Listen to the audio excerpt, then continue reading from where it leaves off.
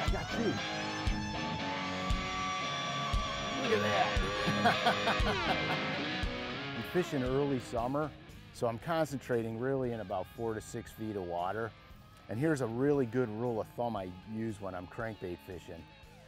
I have natural patterns like lavender shad, natural shad patterns like lavender shad.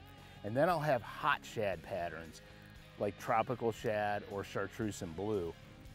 This shows the bass a couple different colors, and then the bass are going to show you which color they're taking a preference on for that day. There he is. Just like he's supposed to be there. So here I switched the color around. I was throwing lavender shad and I went to a tropical shad and got a bite right away. So now what I'm going to do is I'm going to show you, I'm going to switch back to lavender shad, and I want to see if they're going to take the lavender shad a little better. This fish, notice the hooks are out of the fish's mouth, so he slapped at it. So now let me pick up the lavender shad and see what I got going on here, and then we're going to see which one these fish want better than the other one.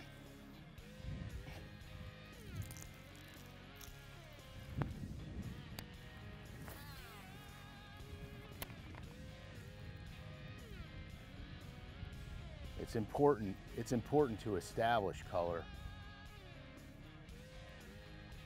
right off the bat, because then you're not constantly having to switch up. There he is. That's a good fish right there. Oh, he's not as good as I thought.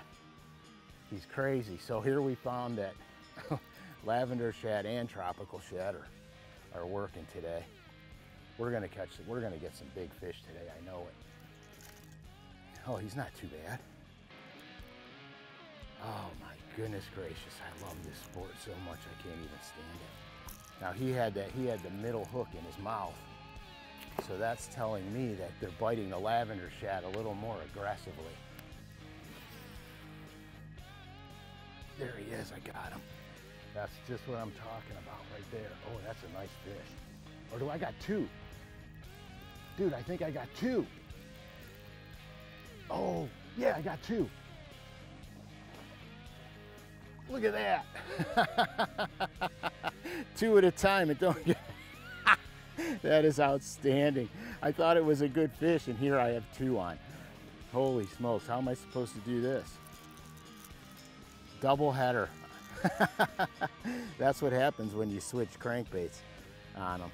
You know, I've been catching them on the middle end on this particular rock pile, and I had a couple of short strikes on it. So I went to the deep little end to change the action on it, and that's how I got that double. It just, it just appeals, it appeals differently to the bass, and sometimes they get more aggressive on it. You run the same action bait through it, you catch all the aggressive fish, change the action on the bait, and then you get other biters out of the same school. There he is. Oh yeah, so here's what you guys gotta remember.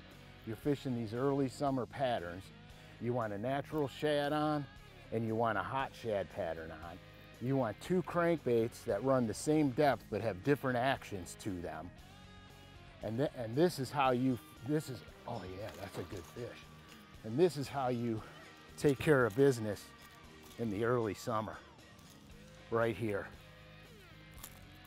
Two different wobbling crankbaits, same depth, hot shad pattern, natural shad pattern, and this is the kind of fishing you can expect early in the summer.